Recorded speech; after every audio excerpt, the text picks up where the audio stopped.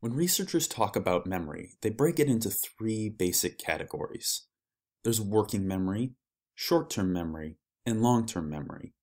Of course, our ultimate goal is to get things into long-term memory in order to learn something. But let's take a look at what working memory is. Whenever you're doing something, you're keeping information about what you're trying to do in your working memory. It's kind of like a scratch pad. Or if you prefer a computer analogy, it's like the RAM on your computer.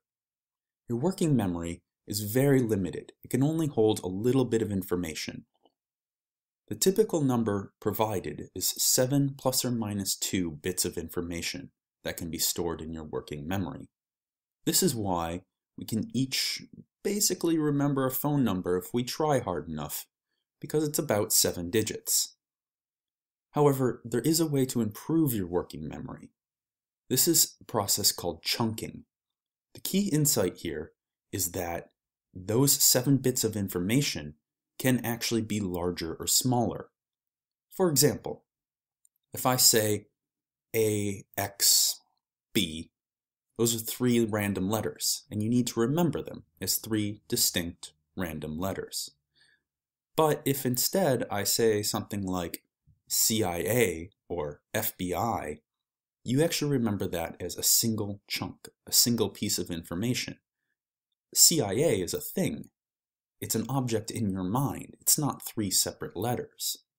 This is how chunking works. One way that people can use chunking is to, say, break a phone number into segments that you know. So if somebody has an area code that you're familiar with, then perhaps you're able to store that as a single chunk instead of 3 discrete digits.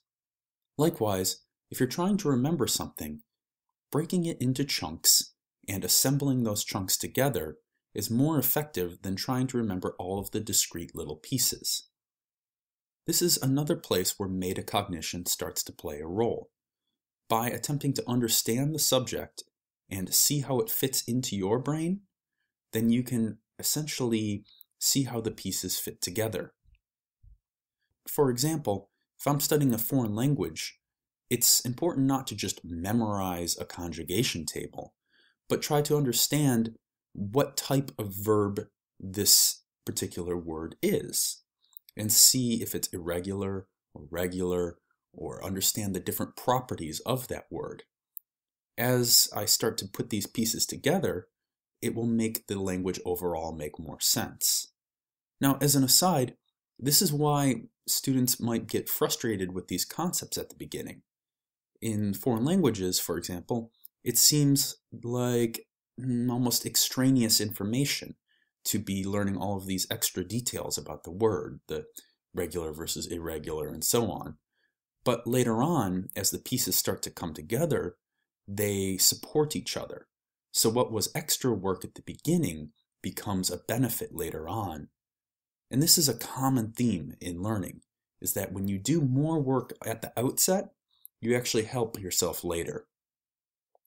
So if you want to improve your memory and you want to improve memorization, it's about learning these pieces, about figuring out how they fit together. There's other strategies and tricks as well. One is a memory palace. I linked to some resources to help you use memory palaces on the blog, but the basic idea is that the human brain remembers imagery better than it does other forms of information. So you can take advantage of this fact to actually create a visual scene that helps you recall things better. Some of the other tricks that we're going to cover are note-taking, flashcards, and so on in the upcoming lectures.